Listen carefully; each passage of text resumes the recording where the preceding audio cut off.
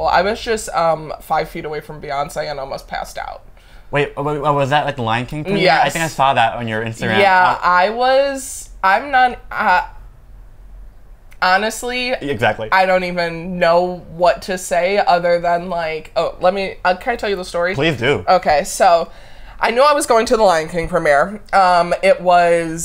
I'm not really passionate about going to see The Lion King. I'm like, it's a great movie, but whatever. Also, I went with ASOS, and I was the only person in LA going. Oh, okay, wow. And I couldn't bring a +1. Oh. I don't go to events alone. It's awkward. Yes, what? Yeah. Duh. Yeah. Like, so I was like, you have to go to this event, though. Yeah. So I was like, okay, I'm gonna go. Picked out my outfit, went with a zebra print suit. I was like Lion King, zebras, whatever. On brand. Dyed my hair the same color as the suit, everything. So I was like, I'm gonna at least pull looks if I'm there alone. Yeah. So I go there, and obviously I'm like, Beyonce's in the Lion King. Do I expect Beyonce to come? No. Yeah. Why would she? Yeah. She owes nothing to the Lion King franchise. Like, they're lucky she was in it. Yeah, exactly. So, she built the movie, basically. Exactly. So I'm like, Beyonce's not going to be here. I don't care. So I'm like walking around. Everything was beautiful. Like, they put on a beautiful premiere. And usually, luckily, they put me up with a Disney rep, like to take pictures for me, because that was the deliverables. And I was like, great, so I don't have to bug somebody random to do it. So it was great. We were walking through, and she's like, oh, do you want to go down the red carpet? Usually I say no.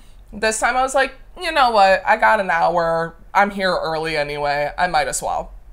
So I'm like waiting in this like line with all these other celebs that I don't really know.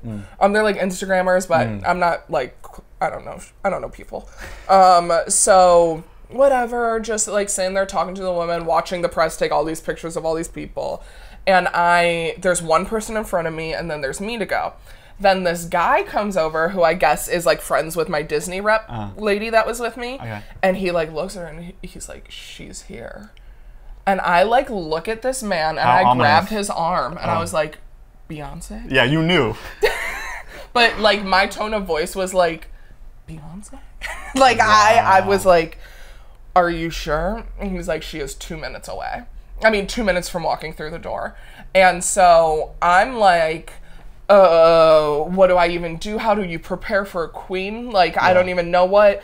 And then the man that's letting people go down the red carpet is like, it might take a few minutes because Beyonce's here. And I was like, I will let people cut in front of me. I'll sleep here. Literally. Like, let them all go. It's just me. Honestly, I don't care. Yeah. And so Beyonce walks in, glides in, floats. Honestly, I don't even know how she did it. She got to the point though, and was just stunning. And then after her was like Tiffany Haddish, Chance the Rapper, Steph Curry. Like everybody was filing in after her, and I was just like, it was worth it just for that. Oh my gosh! Wow, yeah. So worth it. Like Kelly Rowland, like literally everybody was just so cool, and I'm literally just standing there like, Was this the one where she brought Blue Ivy to? Yes. Okay. Yes. Nice. In that fucking suit with the, already an icon. She's like 7. Right? I was like, everything, it was great. Yeah. And honestly,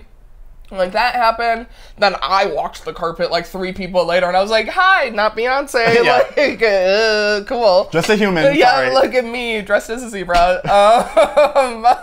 Whatever. And then the movie was good, but I didn't even care because I was just like, Beyonce's in here. Yeah. Like, that's all I could care about. I can feel the aura. I can feel the energy. Yeah. I was like up in the way back, and she was like down in the front, and I was just watching her the whole time, seeing if she moved.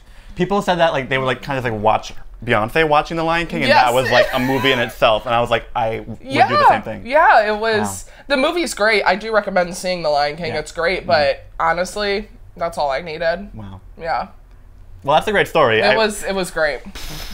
I think I'm changed. Yeah. Well, see, what's great is, that's like the first step, and now you're like closer to meeting her in one day. You know. What if you're designing clothes for her and she wears your clothes? I honestly feel like I don't even know if I have to meet her. Oh. There are people that like Rihanna, Beyonce, Michelle Obama, where I like being in the vicinity of you was enough for me. Like, I almost left. I was like, I don't even know if I should be here right now. So I think meeting people would be a little overwhelming. Gotcha. Like, what would I even say? Like, I don't know.